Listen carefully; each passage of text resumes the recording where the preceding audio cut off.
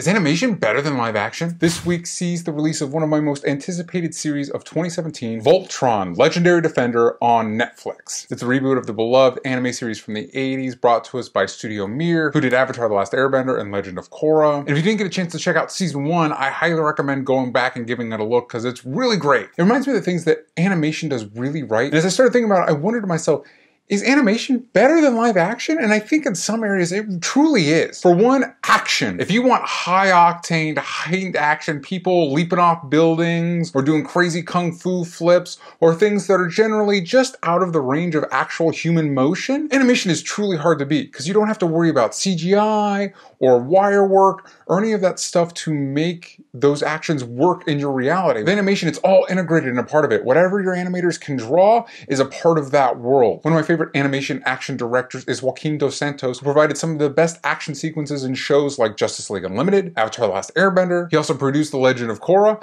and you guessed it, Voltron. And if you've seen action sequences in any of those shows, it's hard to argue that live action could work anywhere near as seamlessly, especially with a show like Avatar where you have special powers integrated as a part of it. If you try to do a live action version of it, which they did, you'd have to use expensive CGI to get those sequences anywhere near as fluid. Speaking of heightened aspects integrated seamlessly into their production, if you have your characters going to far off lands, meeting strange creatures, going to wonderful new worlds, or maybe going on a crazy mind trip, animation could be the way to go. Again, look at Voltron for example, going to strange worlds and epic spaceships. Like comic books, there really is no limit to the realities you can create in an animation context. It just depends on your imagination and your artist and your budget, because you need to pay those amazing talented people to make those beautiful images. And if you're only making those beautiful images yourself, you need to pay your bills. Finally, it's easier for animation to create a truly stylized world. I'm not just talking like anime with more expressive eyes and more exaggerated reactions. I'm talking about something like Adventure Time, where it's a whole strange reality that not only is easier to express through animation, because otherwise you'd need a buttload of CGI budget, and CGI does not truly mesh with the reality the way a fully realized animated world would. And also the language of shows like that, the way they express themselves and convey their ideas,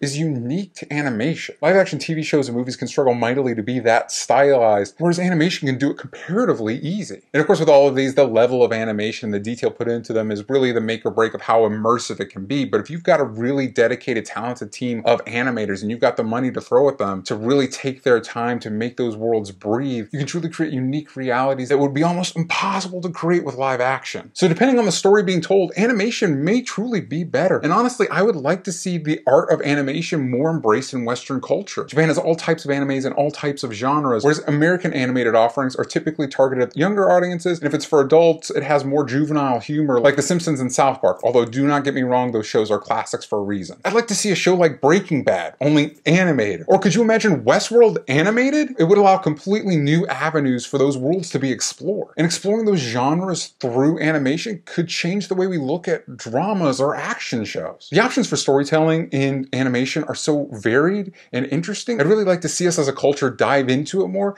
and see what storytelling opportunities it presents us. All right, so those are my thoughts on animation and live action. But before I go, if you watched my last week's video, you saw that I announced that I'm making a comic. And I shared with you guys the very first page. And this week on my Instagram, I'm revealing the main characters of the story. I've already introduced everyone to Max, who's a mechanical whiz and creates weapons like the flame saw. And now you guys will be the first to be introduced to Percy, a genius scientist with a dark secret who also happens to be very pregnant. It does not keep her out of the action though. I'm telling you, I had fun with this one. So stay tuned to videos like this one or my Twitter and Instagram at DJ Talks Trash as I start to dole out information about my comics so you can learn more and you can find out when the crowdfunding campaign is going to launch very soon. And I've been getting amazing feedback. I'm so glad that you guys seem very excited about it and I can't wait to share more with you. In the meantime, do not forget to check out my podcast with Sam Bashor, Only Stupid Answers. We drop new episodes every Monday on Spotify, iTunes, Stitcher, and Audio Boom. So be sure to check that out. You can find out more at Only Stupid Answers on Twitter. That's it for me this week. Let me know in the comments down below what your favorite animated series are and what types of series you'd like to see animated and what shows maybe would have benefited from being animated. Thank you guys. I hope you have an amazing week. See you next time.